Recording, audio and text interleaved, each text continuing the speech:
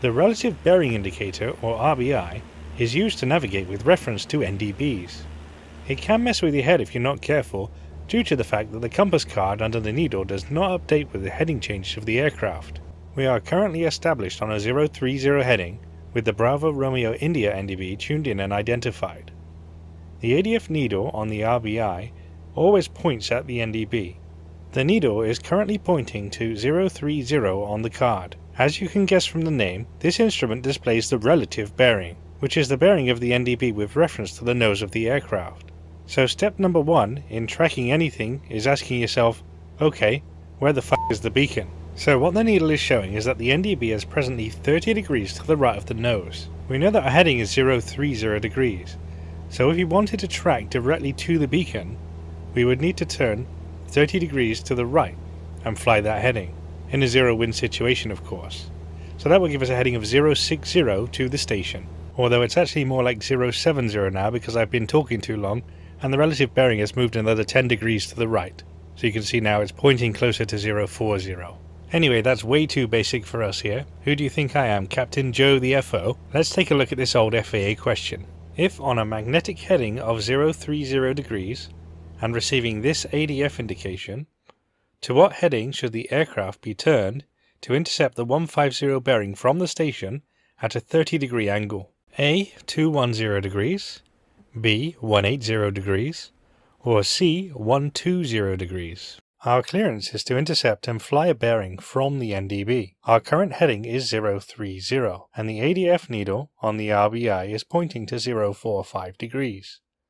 This matches the situation given in the question.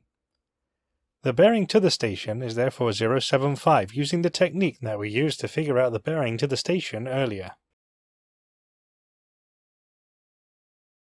To work out the bearing that we're currently on from the station, we need to reverse that by 180 degrees, which would be 255 degrees.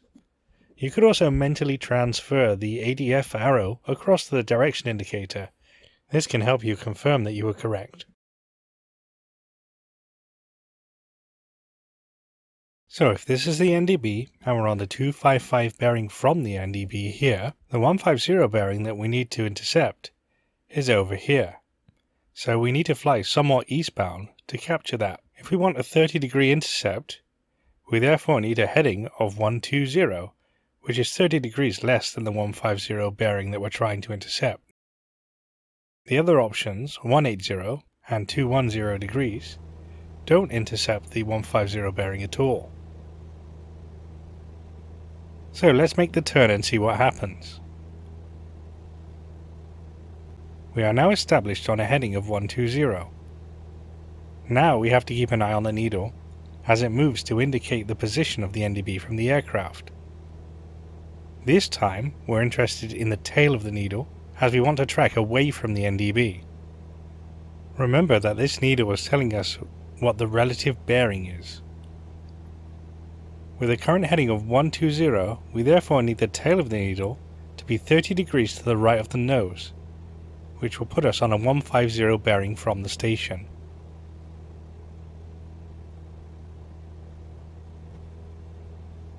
So there's the needle. Now we can turn to a heading that will maintain this track. It's zero wind, so it should be about 150.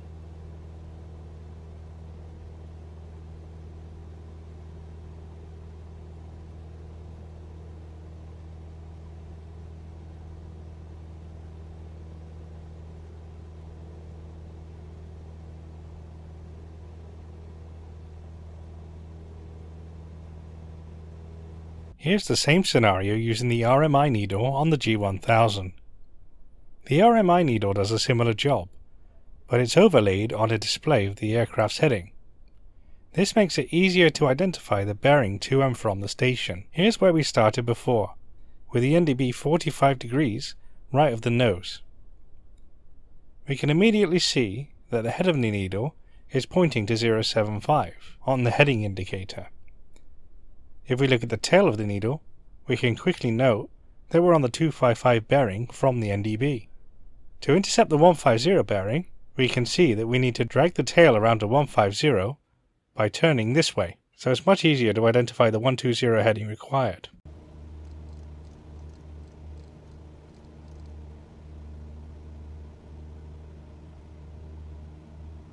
As we continue on this heading, the tail is swinging round. We need to keep it going until it approaches the 150 bearing on the heading indicator, and then turn right to maintain this indication. So here it comes, so we're making the right turn now, and then we just maintain this heading in 0 wind.